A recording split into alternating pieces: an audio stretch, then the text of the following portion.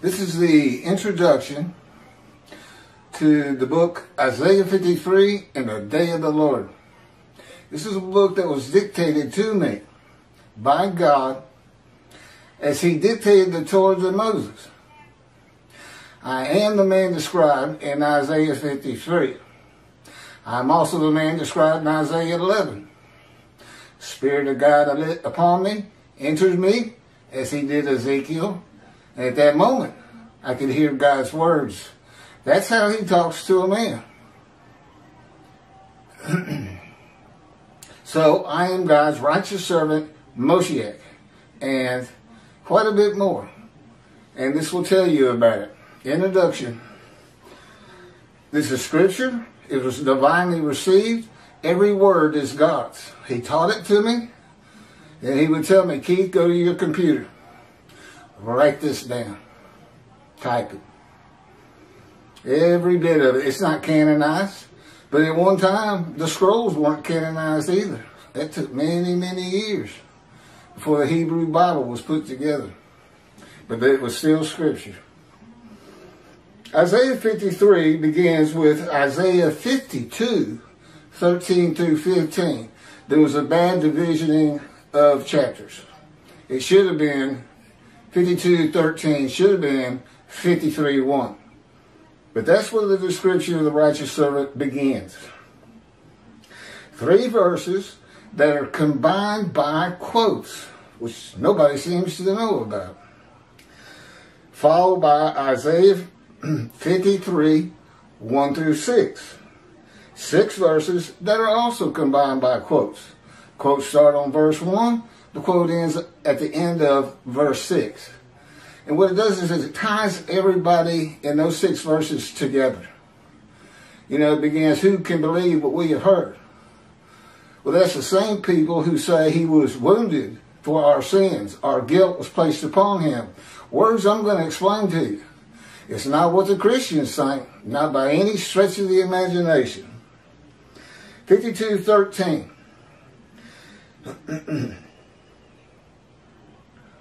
Indeed, my servant shall prosper, be exalted, raised to great heights.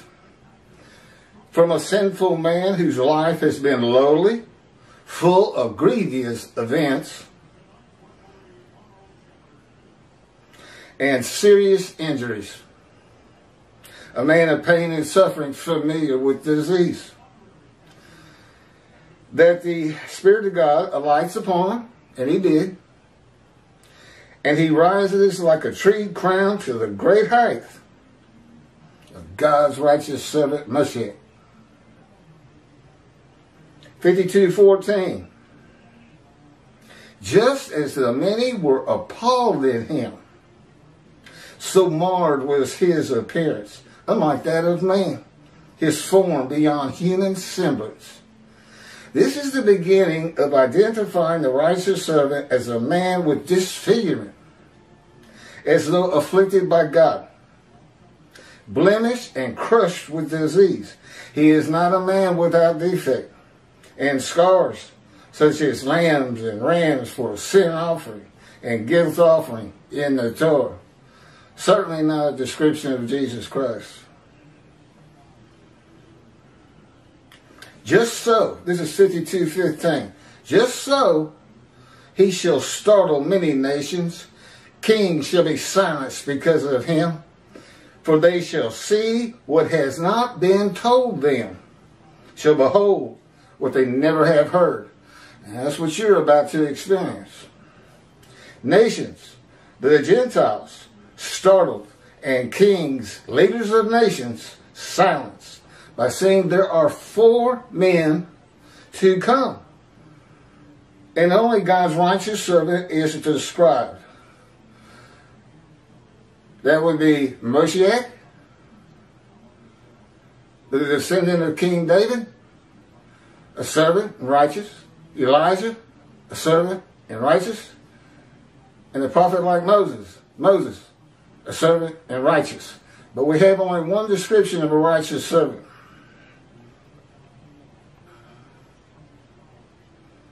Only God's righteous servant is described and inherently and implicitly, God's righteous servant is also the descendant of King David, as the sages believed, Elijah, and the prophet like Moses. They shall be startled and silenced to hear that God's righteous servant is a Gentile, according to the scripture, and that Jesus, being a Jew, cannot be God's righteous servant. Cannot be. Isaiah 63 says, God comes from Adam. That is interpreted in Judaism to be Christianity, meaning he is coming from a Christian country. And of the people, the Jewish people, God's people, none are with him. None are with him. His visible representation is a Gentile speaking and writing his words just as Moses did. Okay, now we get into actual chapter 53, verse 1, beginning in a quote. Who can believe what we have heard? Upon whom has the arm of the Lord been revealed? Who can believe what we have heard? This is Midrash form. You take a part of a verse and you break it down. The witnesses ask, who can believe that God redeems the Jewish people by the new covenant of sin forgiveness that writes Torah on your heart, that is delivered by the messenger Elijah, who receives it from the angel of the covenant, who is the angel of God's presence. Wherever God's presence is, so is this angel. And this angel's body is not human form and wings. This angel's body is the Spirit of God. That's why he's the angel of his presence, the Spirit of God. And he most definitely is a person, although Judaism doesn't recognize it. And because of that, they get a lot of other things wrong.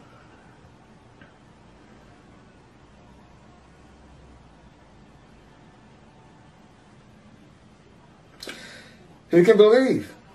Redeemed by the covenant of friendship that comes with his servant David, a shepherd, not a king, when he sanctifies Israel by having the third temple built on his holy Mount Zion.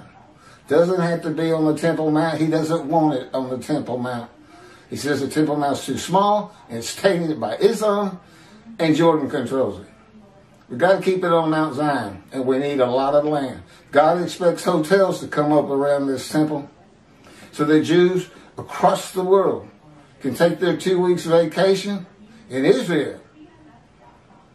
Go to the temple in the morning or in the evening and explore Israel. It's a beautiful country. It's incredible what they have done. Who can believe? Redeemed by speaking to his prophet again as he spoke to Moses, face to face and friend to friend. And all by and with one man the Lord calls my righteous servant Moshiach. God's righteous servant who fulfills and completes the remaining prophecies of God in this, the day of the Lord. This isn't the day of the Lord. It's very easy to show you how I know that. Okay, it's really quite simple. There's no complication that this is the day. None. But I'll get to it. The remaining prophecy to be filled is the delivery of 2 covenants. 2 specific covenants, and the arrival of the 4 righteous servants described in Isaiah 53.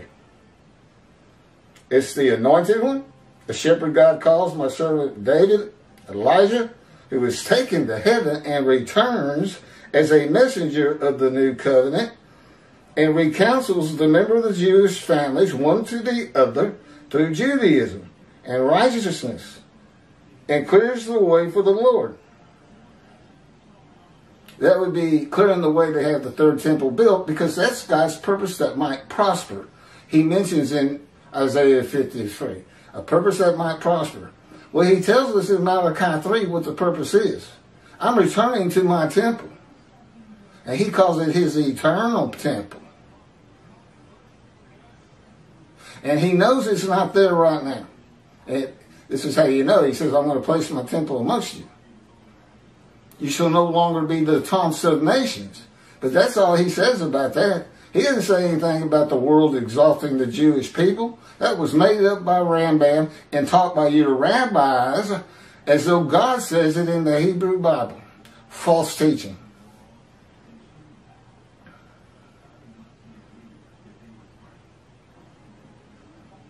And clears the way for the Lord.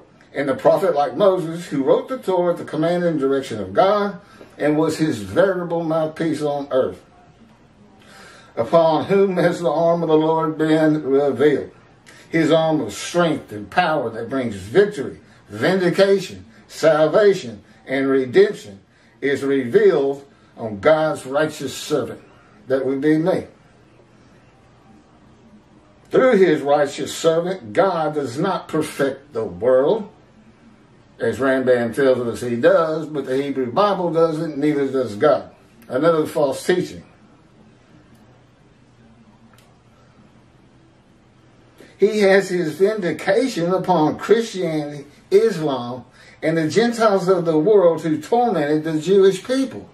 Does this sound like the messianic era that is taught by your rabbis? Not even close. And that came from Rambam, and he simply just made it up. 53:2. For he has grown by his favor like a tree crown, like a tree trunk out of arid ground. He had no form or beauty that we should look at him, no charm that we should find him pleasing. Okay, he has grown by God's favor out of arid ground.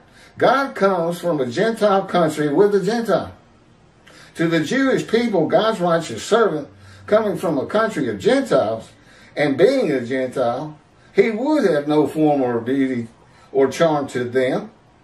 But if he comes from a Gentile country with God to Israel and converts, Orthodox, to Judaism and becomes an Israeli citizen, he will have form, beauty, and charm to the Jewish people.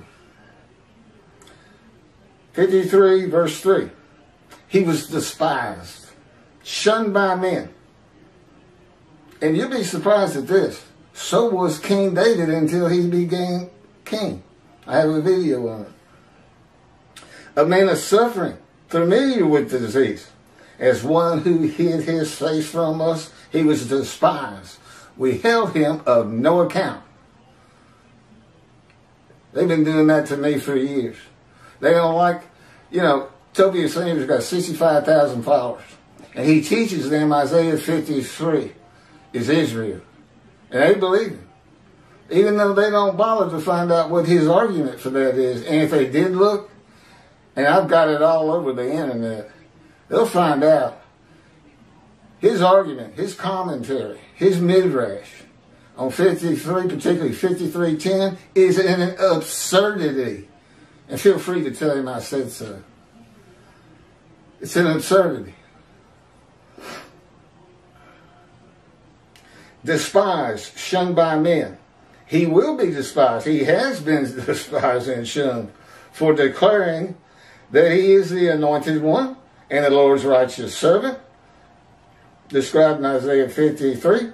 Christians will despise and shun the man who startles nations and silences their leaders for announcing that he is the anointed one the Jewish people have been waiting for, and God's righteous servant, Isaiah 53, because that means it's not Jesus. And it isn't. He cannot be.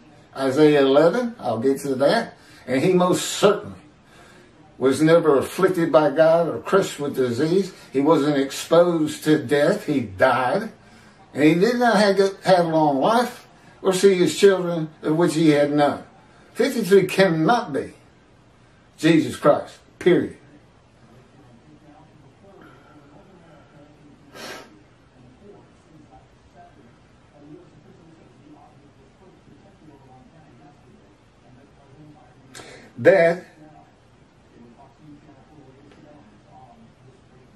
No, that's back to it can't be Jesus. The Jewish people will despise and shun him for the reason they expect and have been taught, another false teaching, that the anointed one is Jewish, not a Gentile.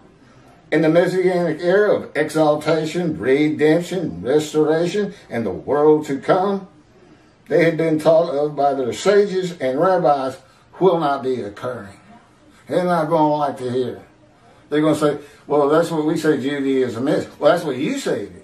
But that's not what God says it is. Do you teach man's word as Judaism? And why do you include the God of Abraham, Isaac, and Jacob? You teach his word.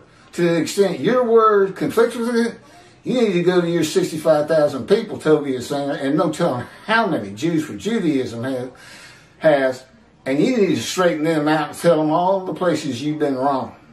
It's the only way either one of you will see the scroll of remembrance on this, the day of the Lord, which is so easy to see. This, the day of the Lord, God creates the scroll of remembrance, Malachi 3. He's returning. Said he would, and he's here. Jesus said he was going to return, but he didn't. He had 5 false prophecies on his return. 5. I've even got a top 10 lies of Jesus Christ you can find in the New Testament.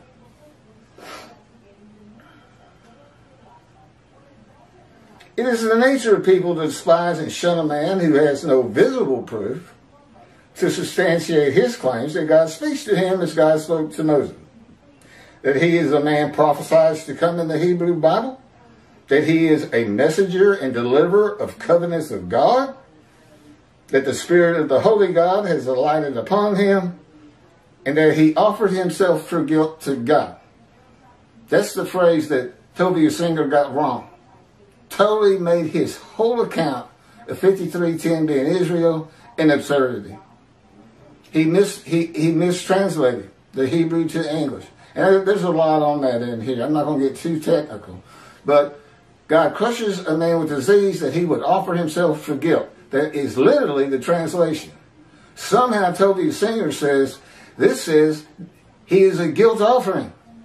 Let's go to Leviticus. So he goes and revives God's animal sacrificial laws, and he bases it on the Holocaust. So he adds human beings, as though he's God himself, because only God could do that. It's his laws, it's his decision. He added 6 million murdered Jews that are supposed to receive long life, make the many righteous by their knowledge, and see their children. That's not the murder of the Holocaust. I don't know what happened to him. He's a smart man. He's intelligent. He can read. He can tell you what it says. But somewhere along the line, something happened. I don't know. Maybe he thought this is the best way to fight Christianity as an anti-missionary, and he's just flat out lying. But you know who he's hurt? He's hurt his God. We can't. I'm shunned and despised and held no account. I can't get to Israel.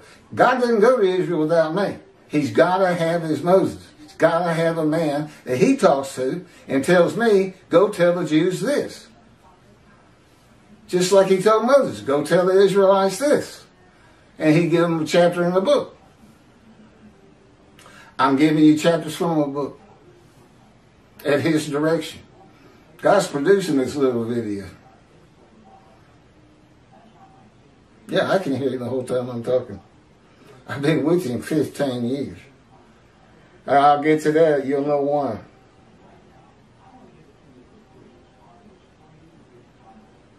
A man of suffering, familiar with the disease.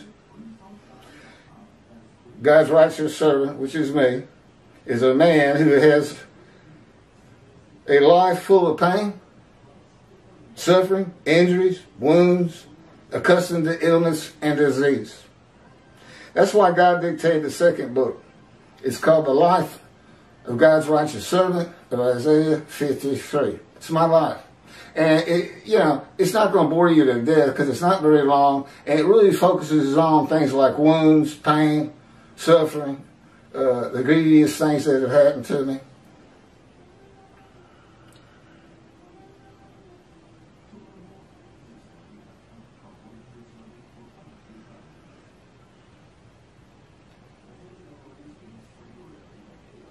who hid his face from us. He was despised. We held him to no account. A man who is despised and held to no account is not going to go out among the people until the perception of him changes and he's asked to. Yet, this is 53 verse 4. Yet it was our sickness that he was bearing, our suffering that he endured.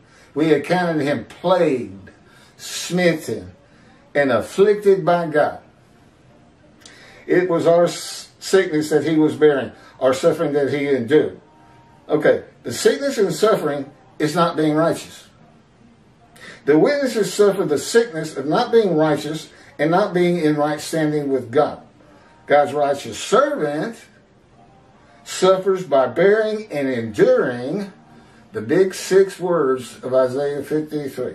Wounding, chastisement, punishment, bruising, crushing, and maltreatment, laid on him by the words and power of God, to make him suitable as a prophet for his purpose that might prosper. I call it God's prophet boot camp. He'll get you in shape to do what you got to do.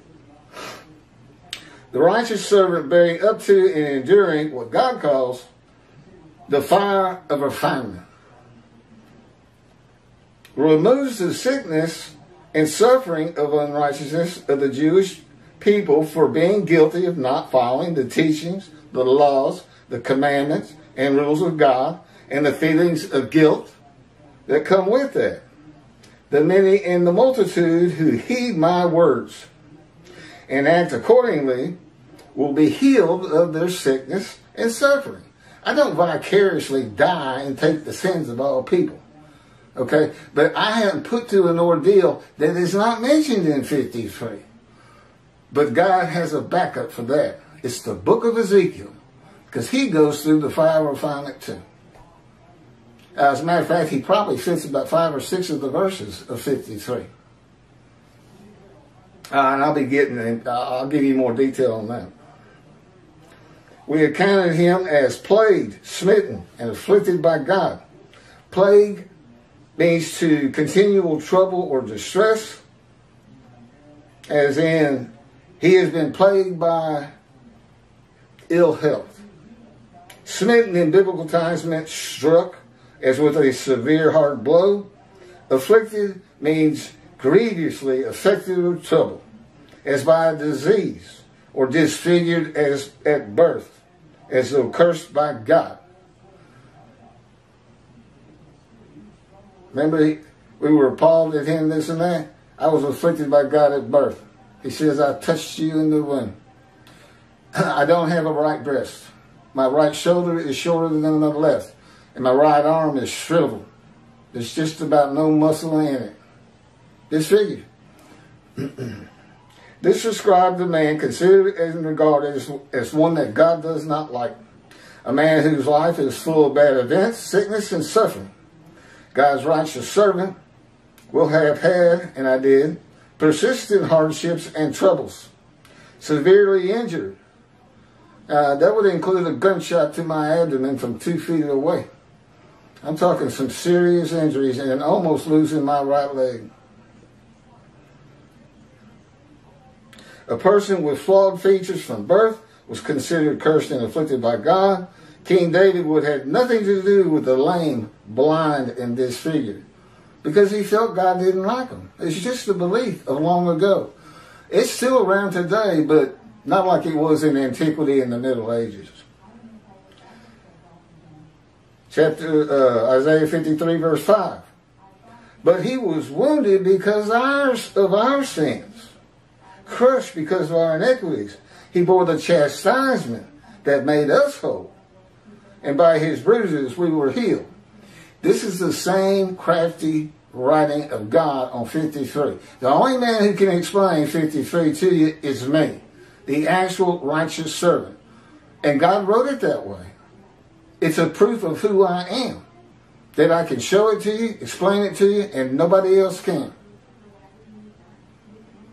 And it also has something to do with setting up Christianity, particularly for this day. See, these are words they would all apply to Jesus. He took this for us. He took this for us. That's not what it is. I did because I agreed to the fire of refinement if he would make me his righteous servant Moshiach, his prophet. And it takes all those words to get you where he wants you. He believes that pain and suffering makes you stronger. As a Jewish people, you should know that to be fact. You're still here. And you have created a most beautiful country full of intelligent, strong people. God's chosen, and he wants to live amongst you again as he lived among the tents of the Israelites. Forever, never defeated and dispersed again as part of the covenant of friendship. The book of Ezekiel is the key to understanding Isaiah 53. The purpose of Ezekiel was to be a prophet. By the way, I'm reading from the book itself that God dictated. These are all his words. And teacher of righteousness to the exile of Assyria and Babylon by bringing them to repentance with restitution. To prepare him, God said, and here's the key, here's the fire of refinement. Go ask a rabbi, where's the fire of refinement in the Bible? They'll tell you, I don't know what you're talking about. Well, here it is. It's in quotes. I will make your face as hard as theirs, and your forehead as brazen as theirs. I will make your forehead like adamant, harder than flint. Do not fear them, and do not be dismayed by them. You know, nobody's born to be a prophet. God's got certain characteristics he looks for. With Moses, he murdered a man in anger. And that's the kind of temperament God said, boy, I get that straightened out. And I'm going to have me somebody who'll do some things. Ezekiel's the same way. He has a furious spirit. You probably don't think of Ezekiel that way, but he went through the fire. Bless his heart. I will make your face as hard as theirs. Do not fear them. And God maltreats and punishes Ezekiel for the punishment. He says, for the punishment of the houses of Israel and Judah for their sins. Well, that's what the punishment will be for. See, that's in 53 too. He was wounded for our sins. So is Ezekiel. Again, it's the fire. I just described the fire refinement to you. God's boot camp. For 430 days, Ezekiel is punished, confined by the power of God to his house that's cut off from the land of the living, which is Isaiah 53:8. Removed from society, pinned to the ground, crushed and bruised, eating nothing but bread, and chastised by the words of God. He says some pretty mean things to him. You don't really pick up on it because of God's craft, the way he writes it. It's just like you don't see it. Just read over it. Verse 6. We all went astray like sheep, each going his own way. And the Lord visited upon us the guilt of all of us. We went astray like sheep. The Jewish people, who are the witnesses and the speakers, verses 1 through 6, stopped following the laws of God in one manner or another. And the Lord visited upon Ezekiel, upon him, the guilt of all of us. This would happen in the day of the Lord, which is today, when God requires a man to be his visible representation and speak and write his words.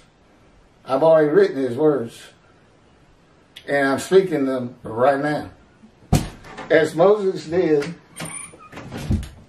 in the day of the Lord. A Gentile is tested by God. In the day of the Lord, a Gentile is tested by God. And upon passing the test, the man becomes the righteous servant Moshiach, and his servants David, Elijah, and the prophet like Moses.